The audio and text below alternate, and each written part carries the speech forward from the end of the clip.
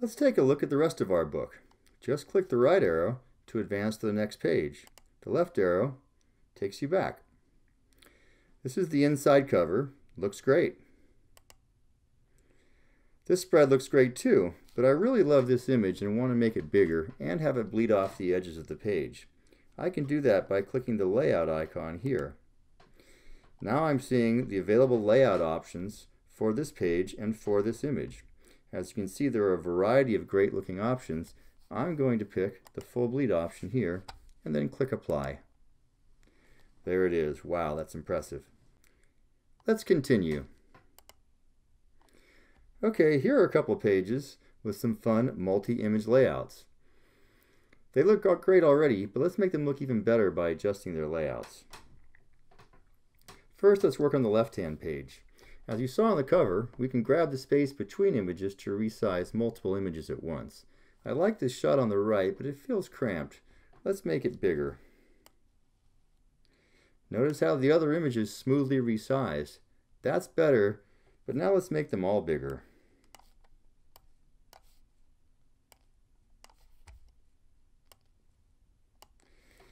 That's looking better, but I'd still like to see some other options for how this page could look. Let's go back to the layout picker. Here again, we're seeing options for how this page could be laid out, again using the images that are already on the page. And as you can see, it really is a great way to see the variety of different ways that this page could look and pick the one that really speaks to you. Looking around, I think the one that really speaks to me is this one. So I'm going to select that, and now as we come back to layout, we can see that it's applied that layout. Let's work on the right hand page now. I like this 3-image composition, but I think it could be cool to have a 4th image and one that perhaps picks up this nice lavender palette here. So let's go to our image tray and grab this image, and I'm going to drag it onto the page, and notice that as I do, I get layout suggestions as I move it around for places I could put it or images I could swap it with. I think I want to put it right here, so I'm going to just drop it right there. You can see that the image is adjusted on the page, and I'm just going to do a little tuning up now. I'm going to move that one up, this one down, pick this guy up a little, maybe bring this one down a little.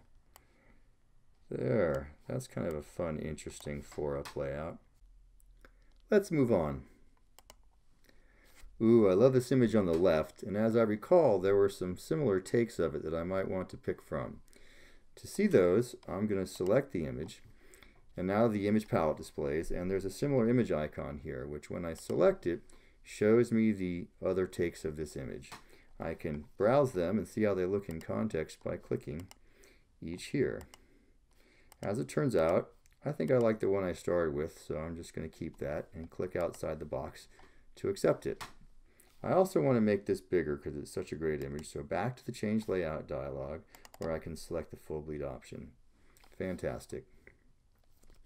Moving on to the right side of this page, I like both of these images, but it looks to me like the one on top has the horizon slightly askew. So I'm going to select this image.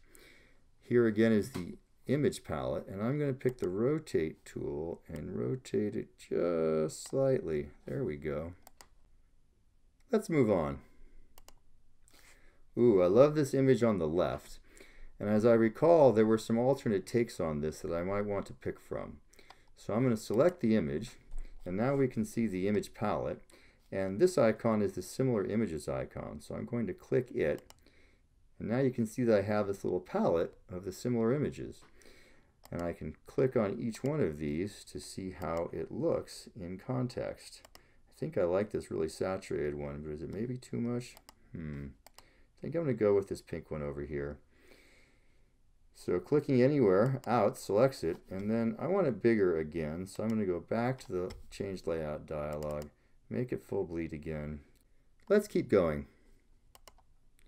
Ooh, love this spread. That one's great too. This one, on the other hand, is a little even for my tastes.